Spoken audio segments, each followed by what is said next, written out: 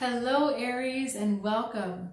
I'm Adriana. I'm a soul guidance coach. I help you choose growth and the healing of your inner roots. I have an intuitive message for you today. This message will look inside at your inner world, outside at your outer world, and the interaction and the flow between them.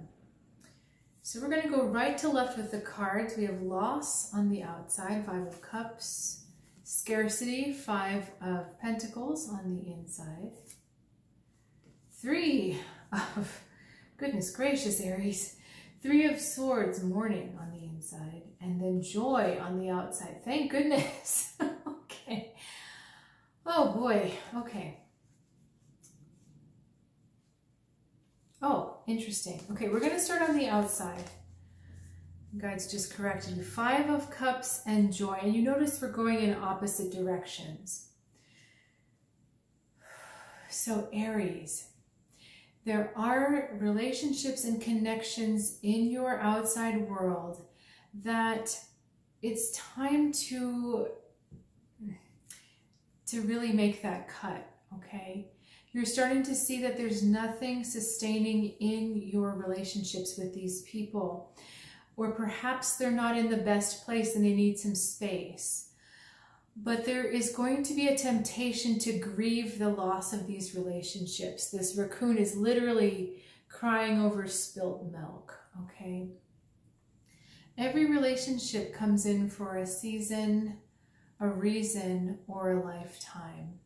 And it's one of those things where time will only tell us which relationship is which. I think there are rare occurrences where you just know, okay, this one is for a lifetime, or no, I kind of feel like this one's probably for a season, but most of the time we just have to let them unfold. And there's also a sense that when it's time, you'll feel it. But the difficult thing is because it's emotional, we get attached and it's really hard to kind of draw that boundary.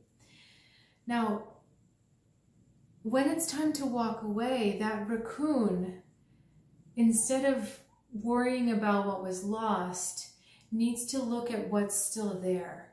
The relationships that are still intact, those important relationships that are sustaining. It's very, very understandable to want to grieve the loss of an important relationship or an important connection. But this will not serve you in the long run. And what's really exciting to me is that you have joy in front of you. You have a joyful relationship, a new start.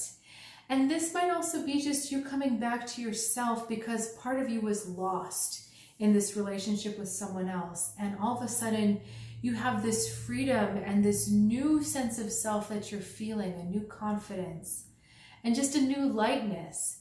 That when you look away from those old relationships, that it's time for them to close, you actually do feel a sense of lightness.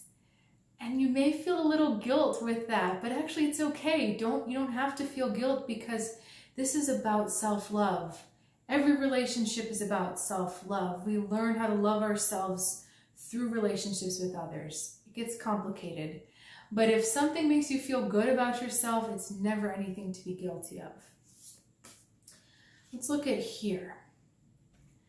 Now, this is all fear-based cards. Mourning a loss and scarcity. If I let go, there won't be anything left. If I leave these people behind, I have no one. Okay, it's that kind of mentality. And really interesting because 5 of Cups mourns the loss of 3 cups.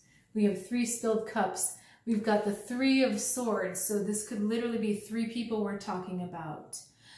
But it's the idea of it's okay to mourn. It's okay to give yourself the time.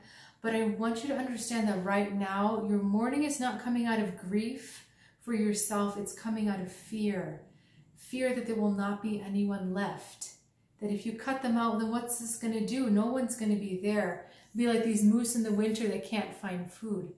But again, you have a message of hope. There is nourishment under here.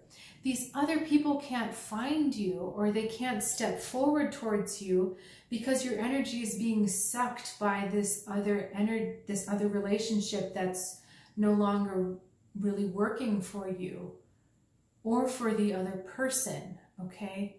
So this is about being okay with pushing these forward, with allowing these to fall, but knowing exactly where your feelings are coming from, Aries. Okay, now, they were very specific, my guides were very specific about drawing 2 cards of advice. Blessed Abundance, Mother of Feathers, and the Empress, also a mother of figure. You are being watched over, you are being nourished, and you are being sent the love, the appreciation, and the companionship that you desire. There's all sorts of relationships going on in this card. We've got the 2 bunnies, we've got a mother-child relationship here, and we've got the solitary protected deer, the inner self in the background. You are being blessed. You are being sent exactly what you're looking for and exactly what you desire, but you have got to get out of this fear mindset, the fear that there's no one there. These cards are saying, absolutely there are people here. There's lots of things here for you. There's everything you need. But if you continue to be in this energy of fear, then you will be like this raccoon on the ground trying to recover spilt water instead of this happy bird running on the water, light and happy in their heart, so light they can run on the water. So shifting out of that fear, trusting yourself, trusting this timing, trusting everything that you're getting, okay? Fear is temporary, fear is a choice, and it's not reality. Love and the flow and the unflowering, unfolding of yourself, that's truth. Fear is not truth, okay? So when you find yourself thinking thoughts out of fear, just be aware that that's not your truth, and that's not your heart speaking. That's something else. All right, Aries, thanks so much for joining me. I always look forward to your readings every week. If you are curious to learn more about me, what I do, and how else I can help you, please check out the description below, and I will look forward to seeing you next time right here.